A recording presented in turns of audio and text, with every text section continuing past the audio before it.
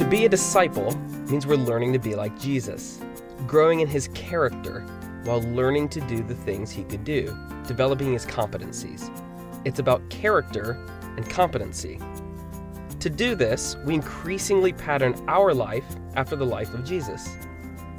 So one of the questions we have to ask is how Jesus would pattern his life if he had your job, if he had your personality type, your family situation, lived where you lived, or made the same amount of money that you make. When we examine the life of Jesus in the Gospels, what we see emerge is a particular way of relating to the world around him. He is very intentional in how he used his time to invest in certain kinds of relationships. It's the pattern of his whole life and ministry. Put another way, Jesus had 3 great loves that his entire life oriented around. In Mark 9, 2-29, we see Jesus go up a mountain to pray. But this wasn't abnormal for Jesus, was it? Throughout his life, he was constantly getting away from the crowds and everyone else to spend time with his first love, attending to the upward dimension of his life, his relationship with his Father.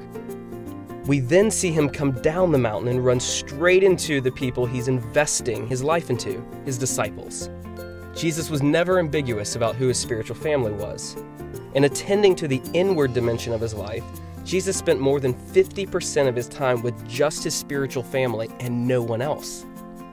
But then, he steps out into the full brokenness of the world, driving out an evil spirit from a troubled boy. Jesus attends to the outward dimension by dealing with sin head on. He's concerned with how sin affects individuals, how each person is separated from God because of their sin and doomed because of it. And he's concerned that when you get a bunch of sinful people together, they create systems of sin and injustice. Sin creates individual problems and communal problems. Jesus stepped out and brought hope to both. 3 great loves. He was deeply connected to his Father. He was constantly investing in those his Father had given him to disciple and to be spiritual family with. And he entered into the brokenness of the world with good news and asked for a response individually and communally. To be disciples of Jesus, we pattern our life in the same way that Jesus did, up, in, and out. Most people are naturally good at one. They're okay at a second, and they're fairly bad at a third. But rather than simply playing to our strengths, we commit to be learners.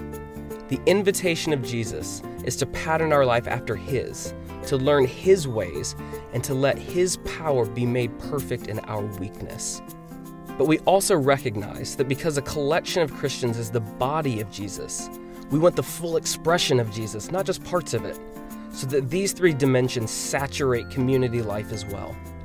Whether it's a group of 8 people or a group of 8,000, when a group of people is committed to truly being the body of Jesus, the Holy Spirit begins stoking the fires of a red-hot center, by which people can't help but be drawn into the warmth of. When we have a spiritual family learning to live into up, in, and out in a communal way, people the Lord has prepared can't help but be drawn in because this community is the gospel made visible.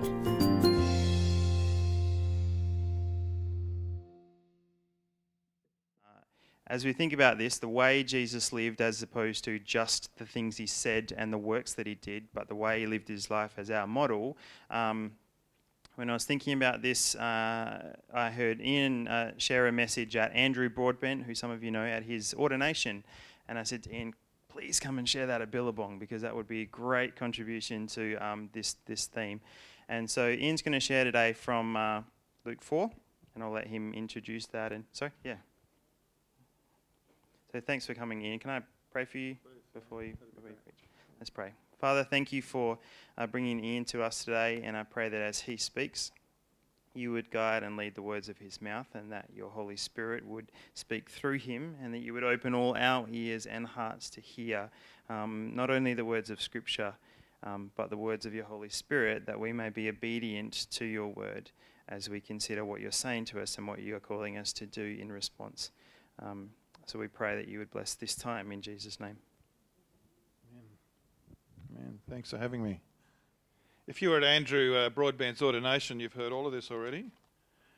and you can go to sleep or you can pray. I'm not quite sure. See if we can improve on that. I've got a story for you. It comes from Luke chapter 4. It's about Jesus. Jesus, filled with the power of the Spirit, returned to Galilee. And a report about him spread through all the surrounding country, and he began to teach in their synagogues and was praised by everyone. And when he came to Nazareth, where he had been brought up, he went to the synagogue on the Sabbath day, as was his custom. And he stood up to read. And the scroll of the prophet Isaiah was given to him. And he unrolled the scroll and found the place where it was written. It's from chapter 49 of Isaiah, if you want to check it. The Spirit of the Lord is upon me, because he's anointed me to bring good news to the poor. He sent me to proclaim release to the captives and recovery of sight to the blind, to let the oppressed go free, to proclaim the year of the Lord's favour. And then he rolled up that scroll and gave it back to the attendant and sat down, which is beginning to preach in those times. And the eyes of all in the synagogue were fixed on him. And then he began to say to them, "Today this scripture has been fulfilled in your hearing." And the story goes on. You can read it yourself. So come and stand with me, this next slide, and see what I can see in these gospel readings. We're going to the village of Nazareth. And it's a tiny first century village. It's not even as big as this picture. And there's the limestone walls and the flat roofs. Maybe you can imagine a few stalwart donkeys with flies in their ears and their lead dragging the ground. Market gardens are scattered around the hills. And there, zooming in, you can see a bunch of believers. They're waiting for a quorum that will turn their village square into the village synagogue. They didn't have hardly any synagogue buildings in those days. People just used to gather. And then they had to get the, like the mics and the sound gear and so on that we have. They had a kind of like a big wheelbarrow they called the Ark of the Torah, and out of that would come the biblical scrolls. And that's been rolled out into the square. Can you see that man over there by the almond tree who's just joined the waiting? And that's his family over there. Mary and her lot. I don't know about those strangers with him. There's something about him, isn't there? His eyes are bright, but he's very thin. A bit ragged even. Hang on. That looks like Yeshua, Mary's oldest boy. He used to run his dad's building business here, but he left town quite a while ago. So he's come back again. Mary will be pleased. Slide. The synagogue ruler starts proceedings, and Yeshua has been asked to read.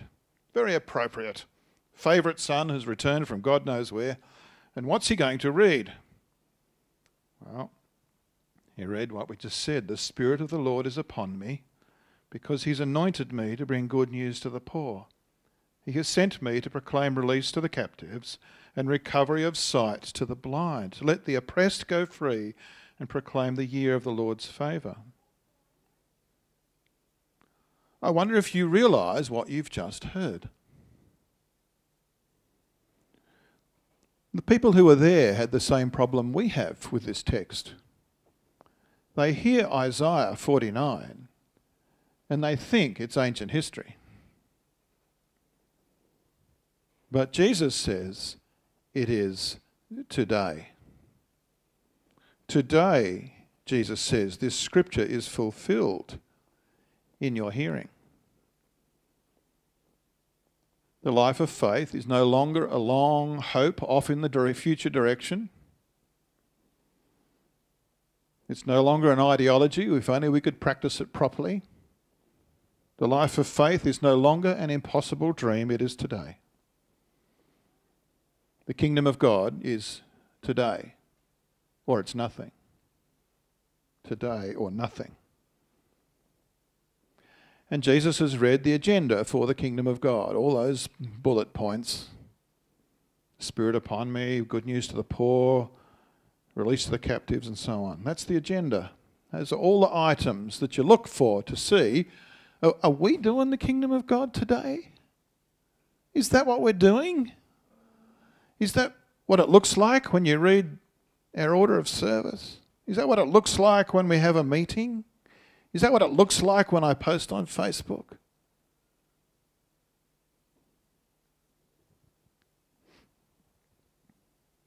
I wonder if what Jesus read describes your week. Today, this scripture has been fulfilled in your hearing. Next slide. Where does Jesus get this incredible sense of assurance from? Here he is, reading from Isaiah from 500 years before, and he says, yep, that's it. Here we go. Time's up. All that God has promised through all of the history and all of the exile. First gear, off we go. Well, this young man has just spent 40 days and more in the desert of the northern Arava region. Jesus has probably just endured the most rigorous possible act of spiritual discernment. He's trying to figure out how you do God's will today. How does he do what he has to do? How do you launch the kingdom of God so it sticks and reaches into all the world? Well, you can read the first part of Matthew, Mark and Luke and you'll see how difficult it was.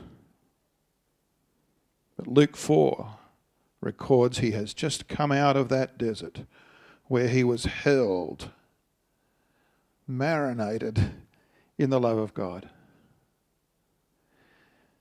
Jesus experienced God's love in ways that we can barely sniff at from time to time.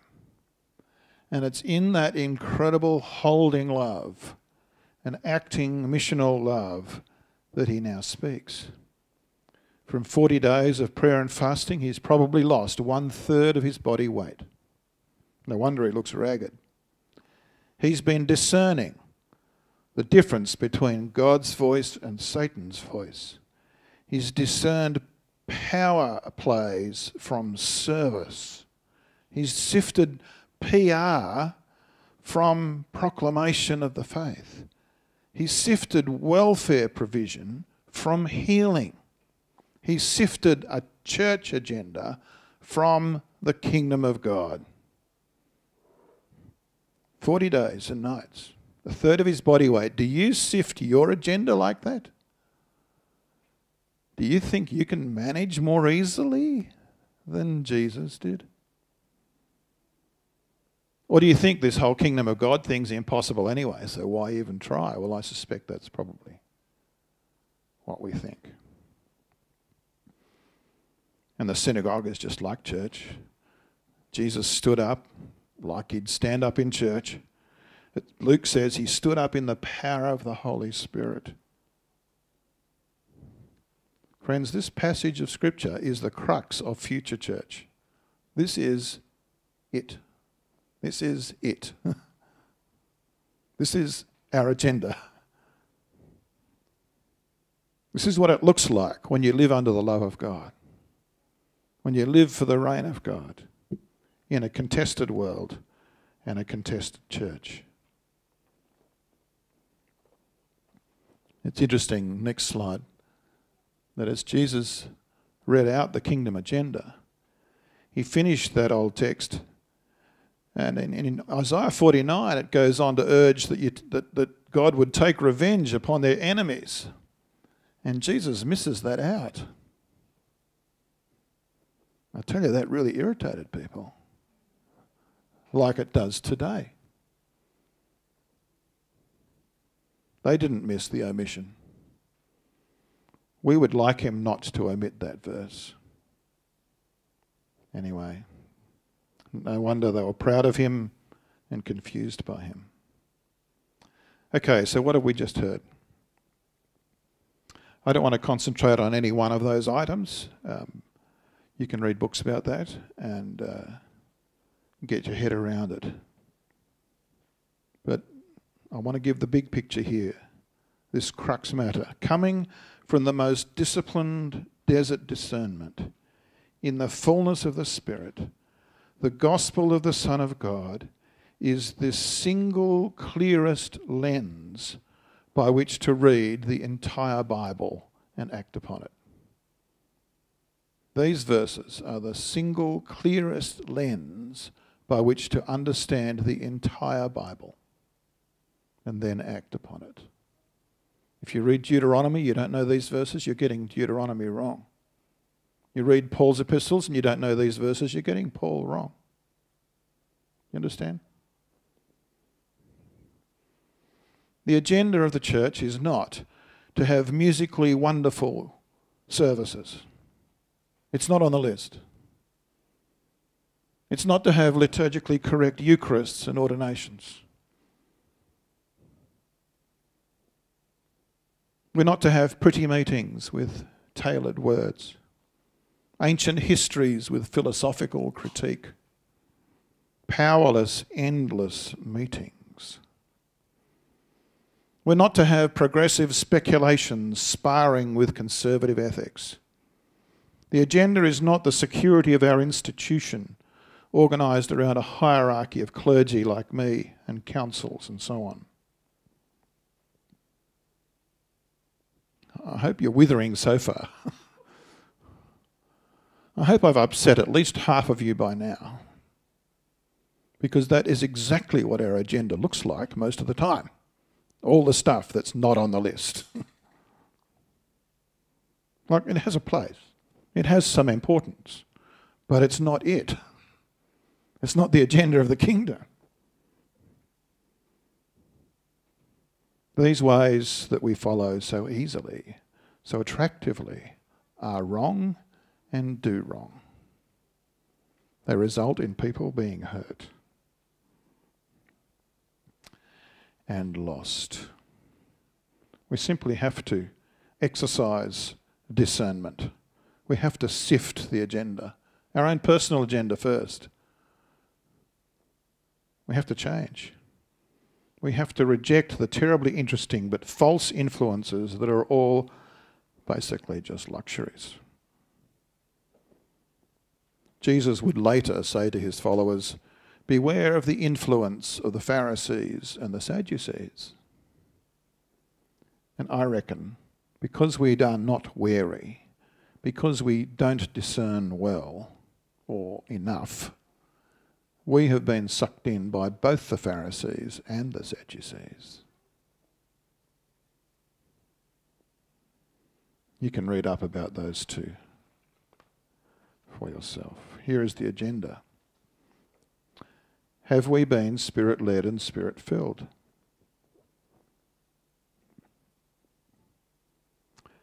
Are we following good ideas that are not God ideas? Or, I'm chaplain at the university. Are we proud of our minds? Or the new one, are we proud of our passions? That's not on the list either. Like, it has a place. Or are we being desert-formed? Are we discomforted from the importance of our wealth? Do we go to conflict places in order to be peacemakers?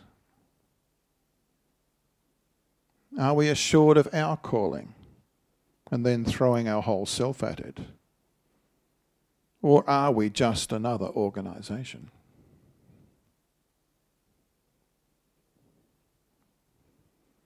Did we share the good news of Jesus this week?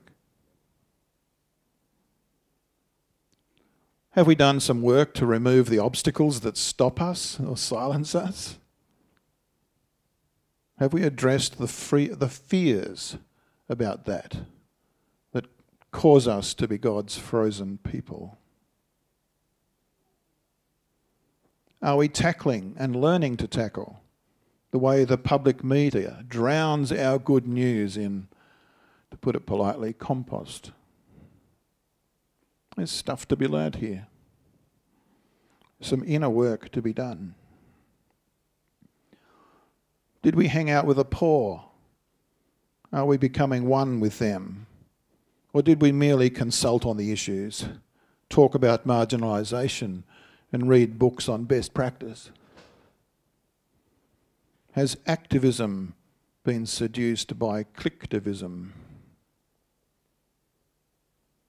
Did we go down to the jail to visit the broken? Did we make a nuisance of ourselves in the face of the officials, maybe in your underwear? Against the bias in our commerce and in our culture, how can we relocate ourselves to be near the social scrap heap of these towns of ours? No wonder Jesus says, go into all the world. You have to relocate. We've got to go find the blind and lame and disabled and the different and make sure that they know in their raw vulnerability that they have a place and a purpose among us. Make sure they know that. Or do we, as I have done, driven by, too scared to stop?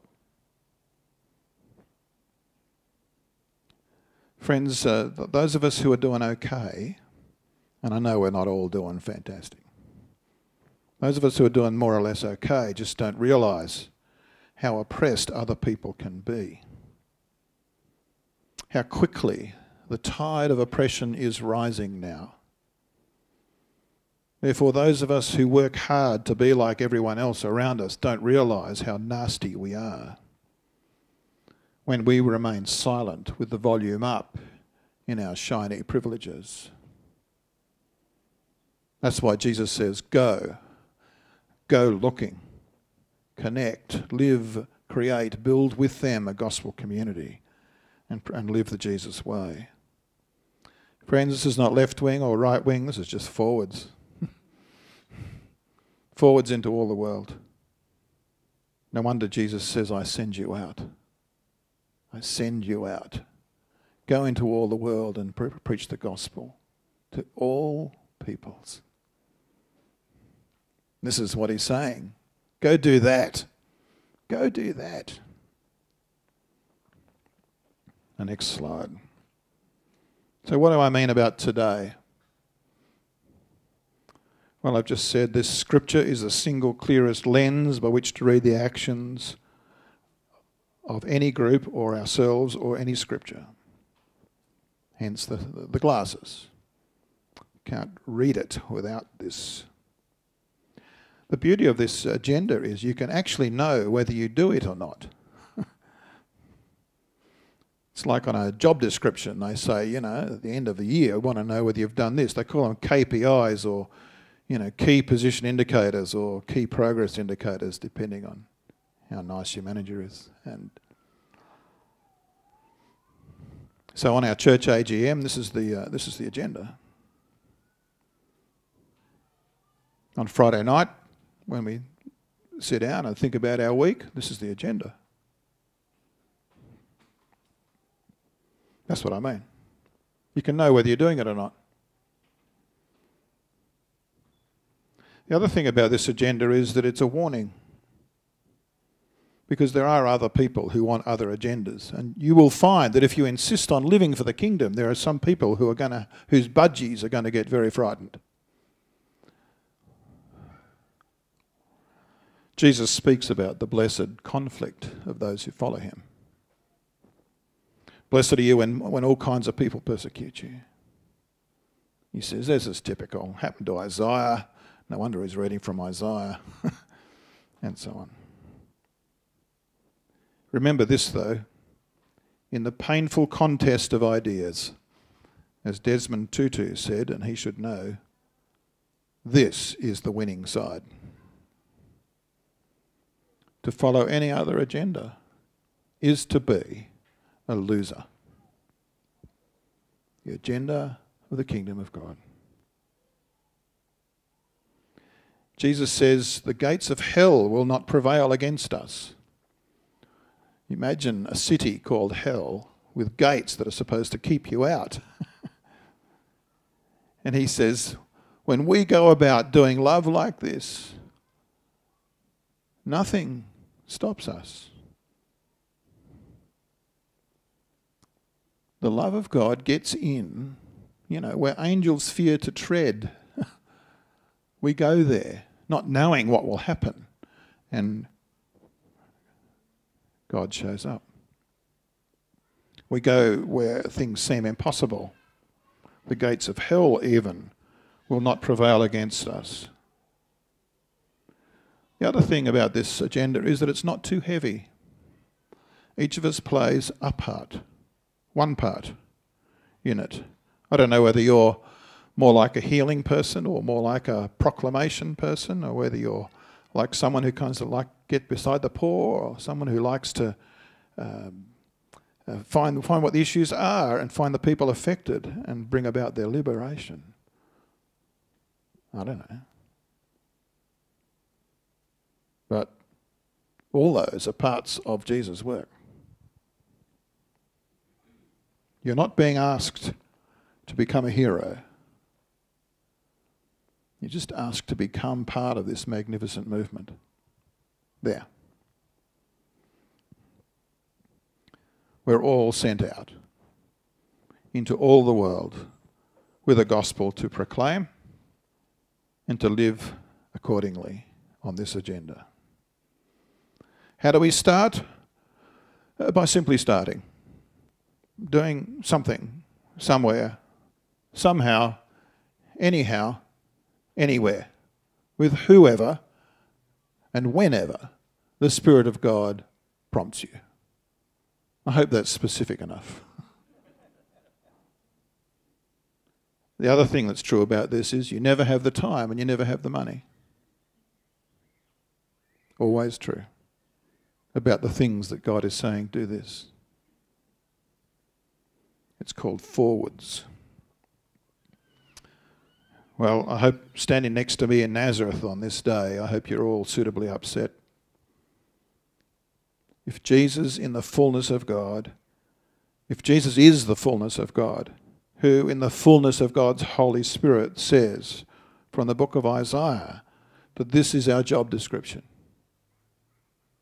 then how can we not make sure that our meeting agenda looks like it, and our diary looks like this, and our Christmas newsletter reports on this, and our radio interviews and our Facebook posts? I'd probably not count Twitter feeds because they don't look like anything. Let me just continue with this analogy as we come towards a finish. If you don't have this lens, this Luke 4 lens, then life is not in focus.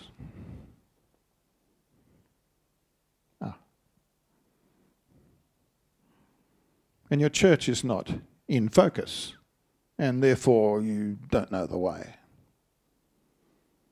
Similarly, it may be true that if you don't know the way, you don't have the lens. You're putting it together some other way. No, friends, return to this simple lifestyle description.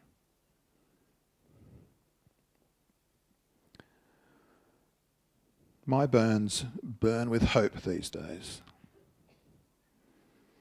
at what the Jesus movement can achieve now. Most parts of our society, if you point it out to them, are starting to realise what happens when you walk away from the Jesus movement. The selfishness, the power plays, the liberties, the putting of people down, the wasting of people's lives, the accumulation of wealth amongst some to the detriment of the many, and so on, and so on, and so on. We used to be held together by Christian values. We used to be held together by Jesus. That's long gone. Then we lived together off the heritage of Christianity, and now that's going. It doesn't last. People are now realising something's wrong.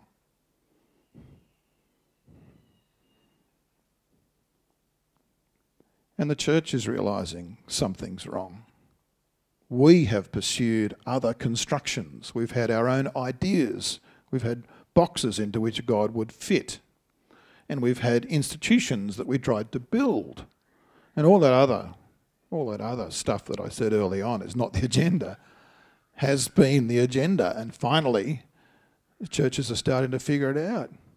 That packing 5,000 hand raisers into a room with noise that will crush your eardrums is not exactly the outcome Jesus had in mind.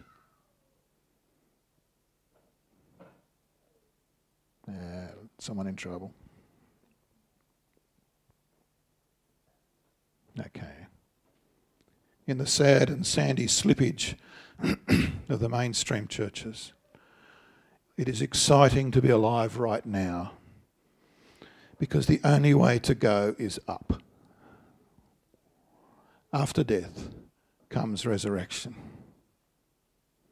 And that is a fun roller coaster. It is not sweet and tame. That road to Emmaus story, all the other stories of Jesus after the resurrection, which we're soon coming to at Easter, all that chaos, that will be our church. All that coming to new life stuff, that will be our church.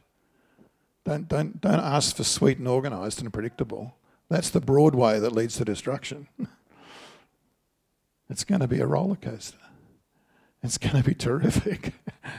And the Spirit will be here in some new and wonderful Aussie way. Among all the things we cannot know and we cannot do and we cannot understand, and all the things that we feel frustrated by, our leadership and our servanthood in our community is that today we are the community where Jesus reigns. Nowhere else. Nobody else. Jesus thought it was enough to start with 12 only, and one of them was a lemon. And you're at least 3 times better off this morning. But none of you are lemons. Friends, we have tried to be church. But our clear calling is to be Jesus. Let me say it again. This is revolutionary. We have tried to be the church, but our clear calling is to be Jesus. Me, broken as I am? Yes. That's why the Holy Spirit is given. It's not about you. Just be Jesus. Truly, deeply, simply, and clearly. This Nazareth synagogue has told us how. Well, friends, if you've been standing next to me and peering over Nazareth's back fence, and if you've heard this word of the gospel as it's lived out, and if you're someone who wants to push aside all the other edifices and constructions and all the other agenda of church's institution, I wonder if you would stand with me to pray a prayer I'm going to put up here. And if you've never prayed a prayer like this before, you can come and see me afterwards for some post-operative care. Would you stand with me and say this prayer, if you dare, together? You'll know it's when it's finished because it has Amen at the end. Say it together. Lord Jesus Christ, send us out today in the power of the Spirit to fulfill our part in your agenda. In every today, please throw us open and over whenever and wherever we construct some other edifice of heart. in the love and the way and the beauty of Christ. Amen. Please be seated. Let me bring my prayer to you, and then Luke can come and rescue you from me. Lord, I know I have sometimes built an image of church or pulled one in from some other place or some other time, but it's not your agenda, and it's not here, and it's not now. I repent of my sin, of taming the gospel, of boxing you in. And as I wait upon you now, I lift my head to hear your call and will obey. Amen.